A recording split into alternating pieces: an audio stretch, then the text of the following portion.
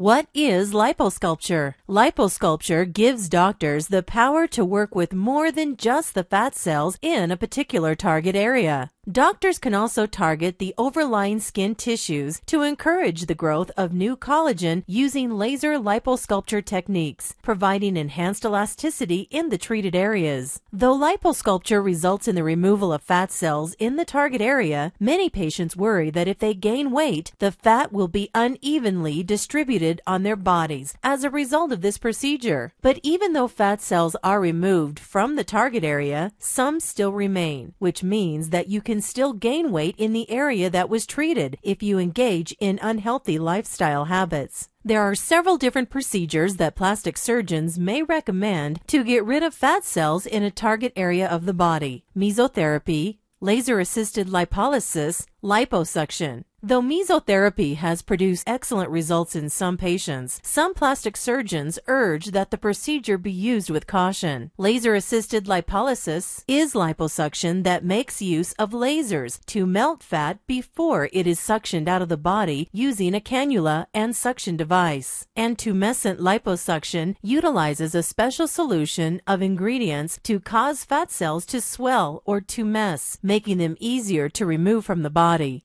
Click next to find out more about the cost of liposculpture.